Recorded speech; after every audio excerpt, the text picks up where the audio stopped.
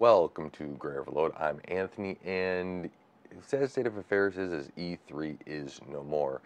E3 used to be a huge gaming event where there was a lot of showcasing of games during the event, and a lot of companies were all gathered there. It's one place where people would be able to gather, you'd be able to be, and all these games would be announced. And it was really, I've never been, but for me watching it was a really fun time to be able to see everything all at once. And Microsoft split off and did their own thing. Nintendo did their own thing. Sony decided to start doing their own thing. And then with the COVID stuff, right? 2020 was canceled. Then 2021 was a virtual event. 2022 was canceled, and 2023 is we're waving by to it.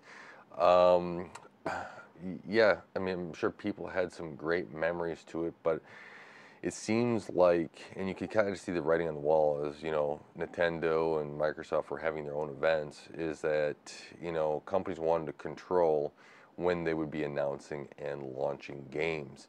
And they didn't want to do it around this yearly time that E3 was. While I think E3 was a great event to be able to, go and announce things, and you'd have a whole bunch of gamers there and get excitement around your games. It seems like companies don't want to do that right now. And the sad state of affairs is that caused E3 to close down. Um, yeah, it's disappointing. You know, the, is this a blow? Is this going to be a big blow to the gaming industry? It's a downside to the gaming industry because you know, there's one where everyone was there, right? Developers, publishers, were all able to showcase everything to the global audience. Now you're going to rely on these big, Microsoft or a Nintendo and Sony, right? They have a lot of power behind them to do their own, announcements for things. You have EA, right? They can do a big event, right? But these smaller developers don't get a chance then to kind of put it out unless they're working with a Microsoft or Sony or something like that, which is the downside of things, I think. So maybe there'll be a new event that's able to take over what E3 was be able to do.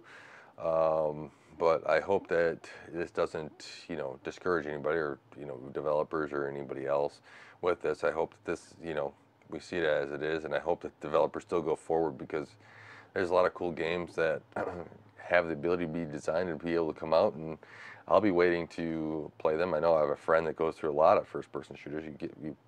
Bring out a first-person shooter, he'll be one of the first ones to buy it and play it. So definitely do that. But these are things that sometimes they go in cycles. Sometimes it's no longer economical, and even though it's been around since 1995, it was time for it to kind of cycle down, basically because of what has happened in recent time here. So let me know if you have any cool memories or anything from E3. Leave them in the comments. What were some of the best games you saw at E3, or one of some memories you had of either going or watching E3 with the games that were announced? What are some things maybe you thought that they could do differently for this as well? So I just wanted to get out a quick video of this.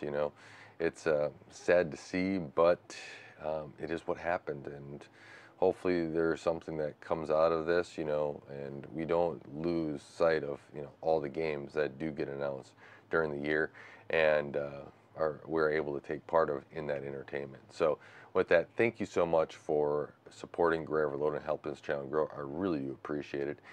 Don't forget to like, share, subscribe, hit that bell icon. It really does help out the channel. Until next time, God bless.